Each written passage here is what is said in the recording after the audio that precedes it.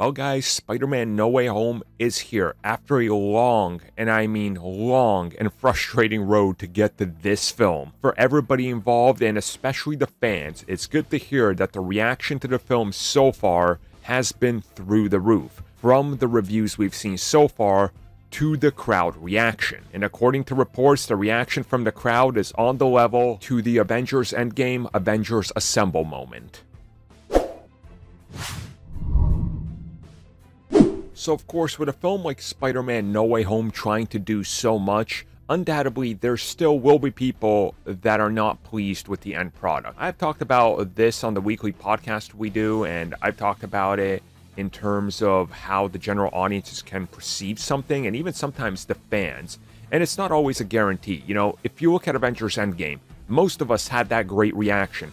I personally know two people. They're married. They absolutely hated Avengers Endgame and had no reaction to the Avengers Assemble scene. None. They hated it. They prefer Age of Ultron and the first Avengers film way more than anything the Russo brothers have done. So to them, when they hear about the Avengers moment, they're like, oh, well, that's an exception. That's not us. But we've all seen, we had that reaction. There's always the people that don't. But of course, the most hardcore of hardcore fans that love this have that standing ovation, screaming, cheering moment. So if you're looking for that, it looks like you're gonna get exactly that. Because what we're hearing is that the screening, and then as the rollout of Spider-Man continues, that there is that moment. People freaking out, cheering, screaming, crying. It's the Avengers Endgame moment. Some people are saying that this is on par, if not slightly louder than Avengers Endgame, depending on where you're at. And again, I 100% believe it. Why wouldn't I believe it? I mean, you know, without going into anything and without looking at it, this was always going to be the case if they just decided to hold back on the big reveal, right? The big Spider-Man reveal. And it looks like that is going to pay off. And again, even if you don't follow everything, you kind of suspected that it's going to happen. You expected that moment to be in the film. And when it happens, you're probably going to, you know, just freak out. You can't believe it's actually happened. You're going to have that emotional moment, especially if you've been somebody that's been invested in all the Spider-Men so far. Like, you know, me, for example.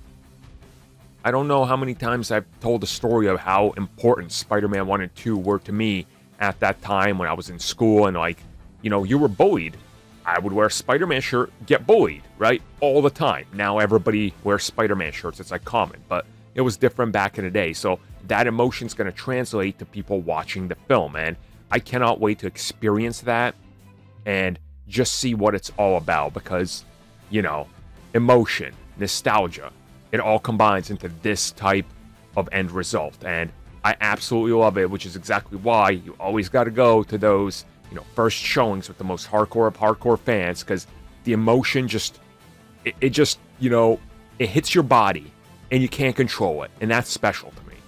So let's enjoy it. Let's wait for the moment we all believe we know is in there, but until we see it, we're not 100% convinced.